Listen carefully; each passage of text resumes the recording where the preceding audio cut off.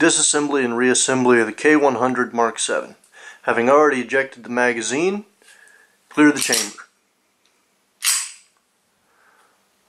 Pull the trigger guard down away from the frame. Pull the slide all the way to the rear, lift up, and pull forward. It'll come right off of the frame. Remove the flat spring. Remove the rotating barrel.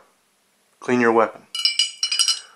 Reinsert the barrel into the slide. Push the barrel forward to where it's protruding from the front of the slide. Put the spring back onto the guide rod. Guide rod goes right there. Pull the slide all the way to the rear. It will lock and come down onto the frame. Lock onto the rails. Let it go forward.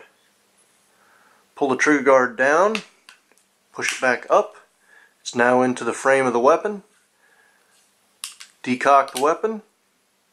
There you go.